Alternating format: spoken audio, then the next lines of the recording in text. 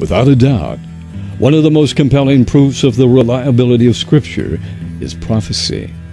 One of the many remarkable Old Testament prophecies dealt with ancient Tyre, which is today in southern Lebanon. Somewhere between the years 592 and 570 BC, the prophet Ezekiel predicted that several very specific calamities would fall on this once major city, ultimately including its utter destruction. The fulfillment came over a period of 1,861 years when finally, in 1291 AD, Tyre ceased to exist. Today, a much smaller, relatively insignificant city has grown up nearby in sight of the remains of this once proud city, which lies in ruins, only a shell of what it once was. Interestingly, each of Ezekiel's prophecies were fulfilled in the minutest detail. The odds of them being fulfilled coincidentally are 1 in 75 million. Between the years 783 and 586, both Isaiah and Jeremiah prophesied the devastation and extinction of ancient Babylon, the ruins of which are in modern-day Iraq. The probability of each prophecy coming to pass coincidentally is 1 in 5 times 10 to the 9th power. That's 1 in 50 billion. Probably the most remarkable prophecies are the 300-plus Old Testament prophecies that speak of the Hebrew Messiah, Jesus Christ, his ancestors, his virgin birth, believed not only by Christians but by Muslims as well, his place of birth, his pre-existence, the piercing of his hands and feet in crucifixion, an unnatural midday darkness as he hung on the cross, his miraculous resurrection. These and hundreds more prophecies, clearly beyond human control, were fulfilled by Jesus Christ exactly as predicted. Remarkably, all of these prophecies were made before 430 BC, which marks the close of the Hebrew Old Testament. Given the reality that fulfilled prophecies are by their very nature supernatural, critics refuse to accept the dating of most prophecies.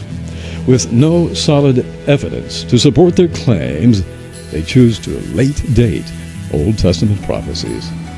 For example, if a prophecy known to have been made by Isaiah in roughly 700 BC was historically fulfilled in 500 BC, they would turn the prophecy into history, insisting that Isaiah spoke the prophecy in 500 BC.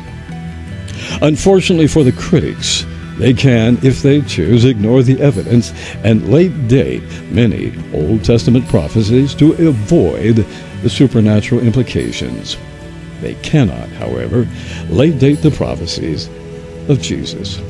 For it's a known fact that the Old Testament was translated into Greek by the year 246 BC in what is called the Septuagint.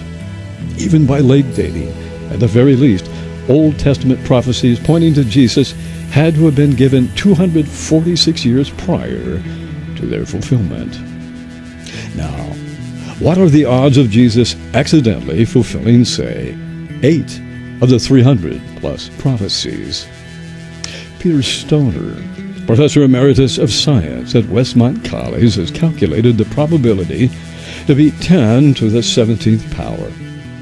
That's 10 followed by 17 zeros. To illustrate how large 10 to the 17th power is, Stoner gave this illustration. Imagine covering the entire state of Texas with silver dollars to a depth of 2 feet deep.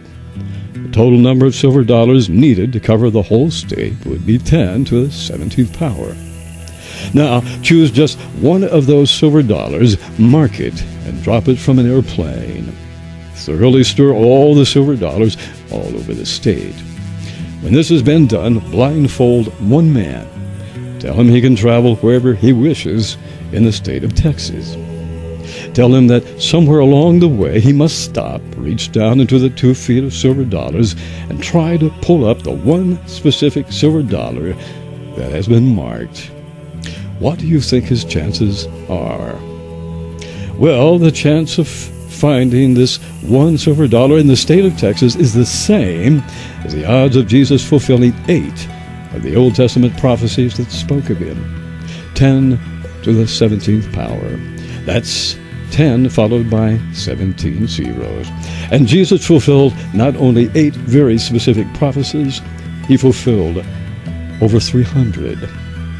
Clearly, prophecy is but another proof that scriptures are, as they claim to be, inspired and inerrant.